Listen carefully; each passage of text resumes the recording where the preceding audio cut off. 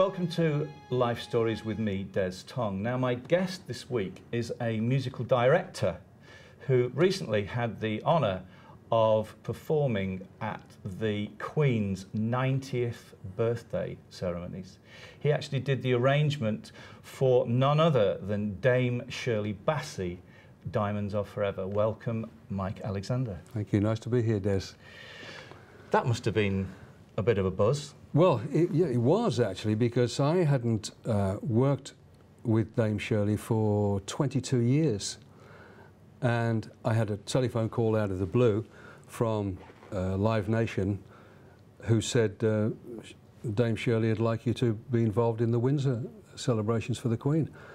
And I sort of said, great, what do I have to do? He said, well, you've got to conduct a 75-piece orchestra. I really thought, wonderful, fabulous. Anyway, I agreed to do it, signed the contract, and then after that they said, actually, you can't conduct. It has to be the Queen's musical director that conducts, who was a very nice guy called Lieutenant Colonel Nick Grace, who comes from West Bromwich. So we had an immediate connection. But I did the score for it, for this 75-piece orchestra, and if you watch the video on YouTube, you can see a couple of hands moving in the background right at the end of it, and that's me. But it was a great honour to do it. Fantastic. And following on, I'm doing the Henley Festival as well with her. So it's a reunion, really, after so many years. It was a surprise to get it, but a great honour to be doing it again. So, Life Stories, let's go right back. You were born in Aston. I was born in Aston in 1942, yeah. Right. Yeah. And what school did you go to? Because I notice, I want to reading about you, that you went to the same school as Ossie Osborne. I did, yeah. I did go to the same school as Ossie. It was Prince Albert, I think it's called Prince Albert School now, in Albert Road, Aston. And from there to Birchfield Road School, and he went to both of those schools. And the reason I found that out, I only met him once, Ossie, and I met him at Elton John's wedding. And we were standing at the urinal together. And I said, hello, mate, how are you? And he said, immediately turned to me and said, where are you from? And I said, same place as you. And we had a bit of a chat while we were doing the business. And then he was dragged away by Sharon, who said, come on, I want you back now, kind of thing. But yes, I found out at that particular event. Wow. So that was a surprise. So when you were at school, where did the music come from? Well, I had a terrific education. I started Prince Albert School at 5 years old, and another guy that started with me was a guy called Gordon Bache, who lived just around the corner from me.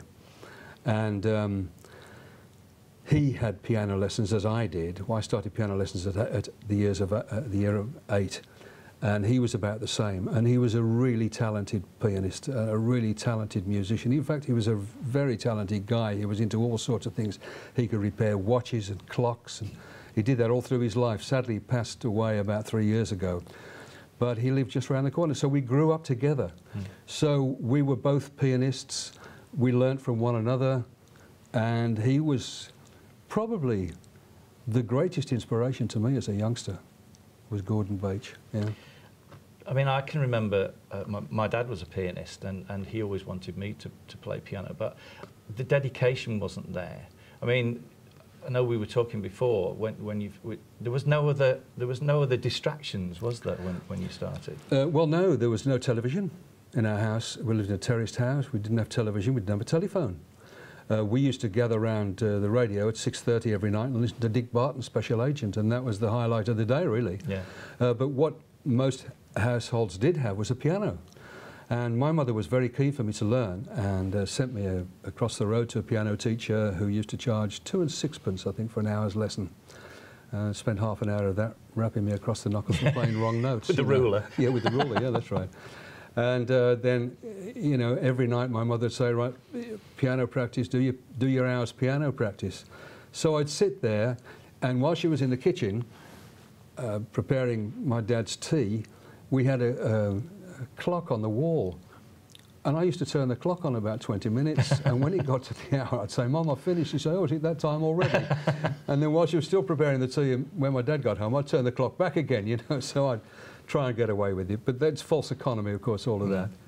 I did that till about the age, had lessons till about the age of 12, then wanted to go and play football with my friends, and then decided to go back to music at the age of 14, which of course I'm delighted I did. I mean, school, did you get any, was there any encouragement from school at that time? Not really, no. Schools at that time didn't really have a musical education, not like private education. Private education was so much better. And I don't remember any musical things at the schools that I went to. I remember my school music lessons were just, the teacher just stuck a classical record on and you just sat and listened to it and that was it, really. Yeah, that was about it, really. Yeah. I mean, every child should have music in their lives, every child. And every school should have music. Yeah. It's so important. Yeah.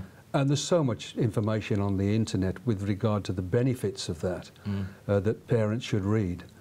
It makes you a more rounded individual, I think, to have music in your life. So as you were growing up then, who did you listen to?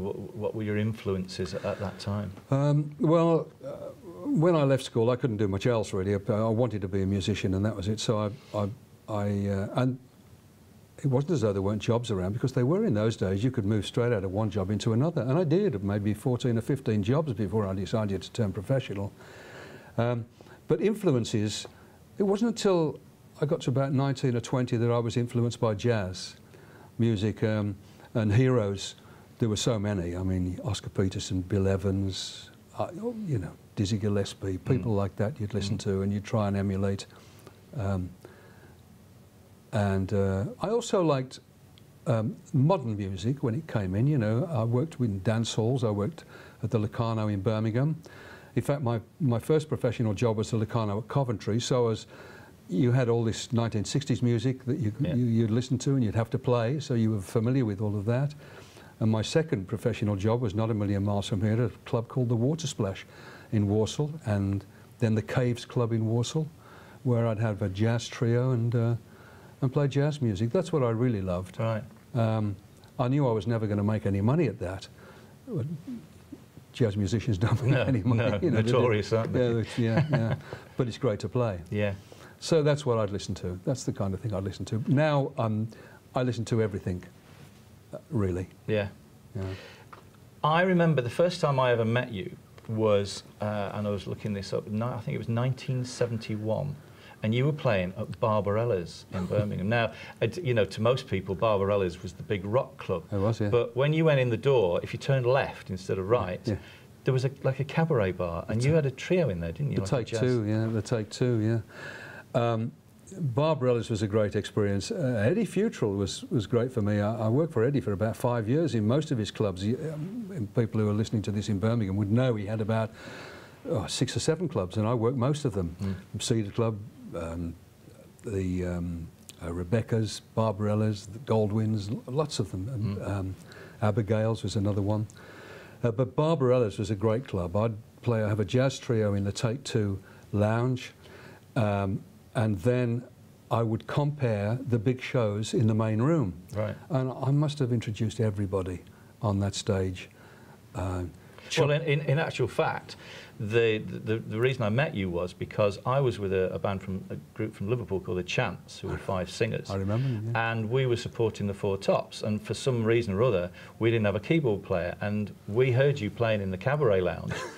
And so I think Silver was, you know, crossed hands, and you actually finished in there, took your tie off, came in the other room, set the piano up on stage, and actually worked with us. Wow. And we did the support for the Four Tops. Okay. And that was the first time, you know, that was the first time I met you. Well, yeah, that was great. I used to get invited on a few occasions to do that sort of thing. Another famous guy from Birmingham, Mike Sheridan, always used to bring a rock and roll show to Barbarella's, but he never had a piano player because he couldn't take one on the road. He couldn't take the piano on the road. So he'd say, come and do some Jerry Lee Lewis stuff with us. So I did. Which was great to play, but used to play havoc with my nails, so, you know, all running up and down the keyboard like that. I used to wear plasters when they were coming, you know, but it was great to do. I love that. And Barbarella's was great for me because I met everybody and that was in the business at the time. All the big American acts. I'd introduce Chuck Berry on stage and the Everly Brothers and Ike and Tina Turner. And now I can't believe that I did that, but they were there. The first, I used to do a talent show there. Every Tuesday we used to do it, and one of the first people that came on was Victoria Wood. Came on. Wow. She was at Birmingham University, and she came on and she performed 2 of her songs. I spoke to her in the dressing room afterwards and said, I can't see you being a singer superstar, Victoria, but your songs are brilliant, absolutely brilliant. Find a publisher. But we'll leave it there. Okay. And we'll come back in the second half. Join us soon.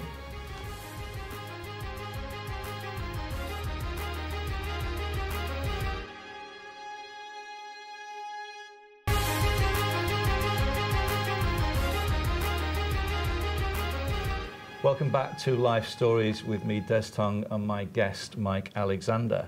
Now, just before the break, we were talking about that Birmingham institution, Barbarella's. But after that, I remember seeing you on Pebble Mill. Yes. Barbarella's was great from a playing point of view, but I really wanted to be a musical director. I was doing shows like The Golden Shot, and New Faces, and I was just the pianist for that and used to do an occasional arrangement for John Patrick, who was the musical director, and I thought, yeah, I want to be a musical director, and I went off to be a musical director for Carl Wayne. Do you remember Carl? I do indeed. Who was got to be one of the best singers that this country's ever produced, and we had a great time for a couple of years. We did song festivals in Europe, Yugoslavia and Bulgaria, and we had a terrific time. And sadly, he's passed on as well. But yes, during the 90s, Pebble Mill, I did Pebble Mill. I did about 4 or 5 years on Pebble Mill, 5 TV shows a week, daily TV shows, which was terrific for me. The first series was a 5-piece band, the second series was the rest of the series was an 8-piece band. So that was good. And you were doing like all the arrangements for... Well, I would do them, or my musical associate and keyboard player Colin Campbell would do them. So, yeah, it was hard going, but it was such great fun. And I know you mentioned one of the guests that you worked with on there was Engelbert Humperdinck. Yeah. I mean, there's points for you to even spell his name right on your website. But I remember doing a gig with Engelbert at the NEC, which was probably one of the most difficult that I'd ever done. Yeah. Just the sheer scale of it, yeah. it was unbelievable. Yeah. A really nice guy. It's a lovely guy. He was a lovely guy. I augmented the orchestra for Pebble Mill. He came in, he sang Secret Love, and one other, which I can't remember. But a lovely guy. But we used to back so many artists on that. I mean, Anthony Newley came on and sang with his daughter. I mean, what a great artist he was. Great writer and performer. Wonderful. So there were many people. Too many, I can't even remember them all. You know. Yeah. I mean, when it turns over that quickly, do you even, like you say, you can't even remember them? It's a bit like Clem Catini was saying. You know, he used to do a 3-hour session. He'd probably do like 6 or 7 songs. Yeah. He got no idea who they were for, and it was just in the door and out the door. And well, before Pebble Mill, I used to do. I used to work for London Weekend Television. I used to do shows like Copycats, and before that was Go For It. I did Chaz and Dave's Knees Up, and things like Copycats were very difficult because there were a lot of musical inserts that might only be 5 bars of something, a whole song of something else, 10 bars, 15 bars. But we'd go into a studio in London. I'd sit up most of the night writing a lot of this stuff, and finish perhaps at about 2 o'clock in the morning in an office in London Weekend Television, telephone for a motorcycle to take them over to a copyist, because this was before computers. Copyist would sit up all night copying them out. He'd bring them back for 10 o'clock studio session in the morning.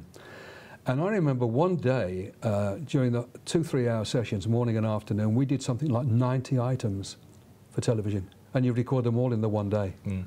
And then they play them back on the floor, you know. But 90 items, that was a lot to do. Yeah. Normally, for a 3-hour session, you'd look at getting at least 6 songs in. Yeah. Well, it was financially viable, wasn't it? Absolutely, you know, when you were paying strings and that's right, yeah.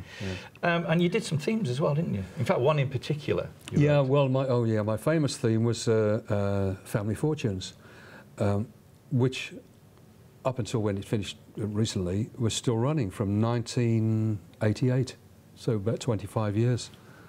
which is great. Yeah, Yeah. Amazing how they latch onto one and just keep it, don't they? Well, they do. They changed the arrangement a few times. They asked me the second time would I do another arrangement, which I did. The first arrangement was a 30-piece orchestra. Second arrangement was about a 5-piece. Third arrangement, I said, oh no, I can't be bothered to give it to somebody else. So somebody else did it, knowing that I'd still get the paycheck because I wrote it. And then 2 other guys came in and did another arrangement of it, of that tune, a really modern arrangement, you know. And I thought, yeah, they're up with the technology, that's really good. So I was very happy with that. I don't know whether they'll do another series and use the same tune. I don't know, you know. So moving on, it's got to be her Shirliness. Yeah. Don't let her hear you call her that.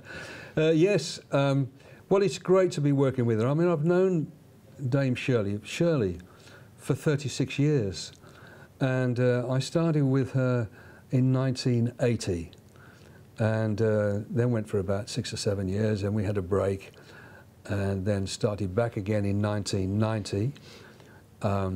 And then went again for another 4 or 5 years, and then I got the Pebble Mill job where I'm doing 5 TV shows a week and didn't have time to do everything, but I really wanted the television. And then we started to get in touch again about 2004, 2005, and we'd have dinner occasionally. We went to Elton John's wedding, and which I told you about earlier. And then this came out of the blue, this one, after all those years. She said, would you come and conduct for the Queen for me? So... But I like you say on your website, you've worked in pretty much every major concert hall around the world. Yeah, every major concert hall, the Carnegie Hall, Sydney Entertainment Centre, Royal Albert Hall half a dozen times, Concert Cabao, Amsterdam, all of them really. I mean, and Carnegie Hall was special, Los Angeles, Dorothy Chandler Pavilion, the Greek Theatre in Los Angeles, where I probably had the most fantastic orchestra. The Dorothy Chandler Pavilion, say, in Los Angeles, we did 4 nights there where they had the Oscars from, and to be on a stage, any one of those stages, to walk out, you know what it's like, you walk out onto any one of those stages and there's something magical about it. Yeah. You know, it's like, I can only assimilate it to walking the fairways of the Belfry and imagine the golfers who I admire that have walked on there, you know. Yeah. It's a fantastic feeling. Yeah, but it doesn't faze you though, does it, really? No. No, you've got a job to do. Yeah. But, you know. And an old friend of mine, Jerry Freeman, he was with you at that time, Jerry wasn't was, yeah. Jerry and I worked 15 years with Shirley. He was a drummer, and he was fantastic, Jerry. He was so reliable as a drummer. He'd do the same thing every night. It'd be great, and he'd be right on tempos, which is what you rely on. You know, as a conductor, you don't want to have to worry necessarily about tempos. You leave that to the drummer. That's his job. You worry about everything else. And just thinking about it, another place that we came across each other was King's, wasn't it? Oh, King's Club. Because you used to be resident there, didn't you? Well, let's say resident. Wasn't right. I used to step in when they needed a helping hand, or if the pianist went off and did a cruise. And I remember doing about 3 months there once, which was great fun. King's, and great guys, and Jerry was there as well, doing that. Yeah. Peter Biggs was the bass player. Yeah. He's sadly passed on as well. It's only me and Jerry left. Oh, and you. Yeah, we keep going. Yeah, the Kings, yeah. And that was a good club, good atmosphere. And I still see the guy who used to run it, Tony. Tony, the very, very tall guy. Big tall guy, about 8 foot tall, yeah. Yeah, I still see him occasionally. Right. We have a coffee, but... And you were telling me that of late... Gary Wilmot, you've been working quite a lot with Gary, haven't you? Gary's my best friend. We're great mates, and we speak to one another every day, every couple of days. We've done about 5 tours together. The last but one tour we did, we had a 10-piece orchestra and the London Community Gospel Choir. That was great fun. And then on the next tour, he said, let's do another tour. And I said, okay, who do you want me to book? What, bass player, drummer? He said, no, just you and me. Oh, just the 2 of us? Yep, okay. So we put a show together called With Compliments. That, you can see that on YouTube. And I approached the cruise lines. They loved it. And we did a couple of dozen cruises together. and a chance to see the world again. The first one we did was New Zealand. So we flew out to New Zealand, picked up a ship there which had broken down, and we were stuck in Auckland for like 6 days, and then sailed up to Honolulu. What's not to love? I mean, it's a great life. I've had a great life. And that, I should imagine, you know, just the two of you, that's quite an interactive thing, it is. Isn't it? You know? Yeah. Oh, it is. Yeah, there was comedy from both sides. I mean, Gary's the comedian and the singer and the performer, really. I'm really just the piano player. But it gave me lots of room to experience what it was like to perform instead of just play on the stage, you know, or just be a musical director. So I enjoyed that. And we still write occasionally together, you know, and we still speak most days. So that was great fun. Yeah. Now I considered myself to be retired until I got the telephone call from Dame Shirley. I thought I'd retired, and we're going to spend the rest of my days on the golf course or riding a motorcycle, which I do. So fantastic. Well, Mike, it's been absolutely brilliant to talk to you. Great to talk to you and to see you. Yeah. Actually, one thing, of course, I did that gig for you with The Chance. Yeah. I couldn't have been very good because I never got another call. Brilliant. Thanks ever so much for coming in. You're welcome, mate. Nice to see you. Good to see you. Join me again for another one of my guests on Life Stories.